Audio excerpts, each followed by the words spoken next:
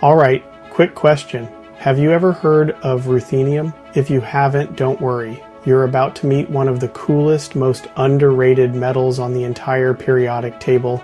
Trust me, you're not going to forget this name. The name might sound like a villain from a superhero movie, but it's actually named after Ruthenia, the Latin word for Russia. Picture this. The year is 1844. A Russian scientist, Karl Ernst Klaus, is tinkering with platinum ore. He's expecting the usual, but boom, he finds something totally new. That's ruthenium, element number 44. Klaus named it after his homeland. Respect.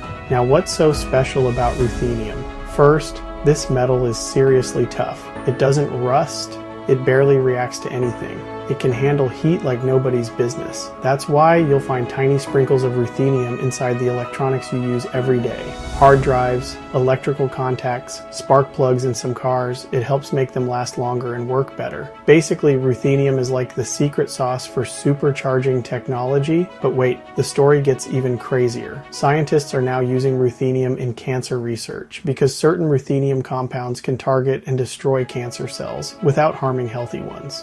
Ruthenium might help save lives in the future. Plus, it's a star in green energy, making solar panels more efficient, and even helping turn sunlight into clean fuel. What can't this element do? So next time you hear someone geeking out about gold or platinum, just drop some knowledge about ruthenium. They'll be impressed. If you learned something new, smash that like button and hit subscribe for more mind-blowing science that's hiding in plain sight. Trust me, you don't want to miss what's coming next. Now you know. See you next time.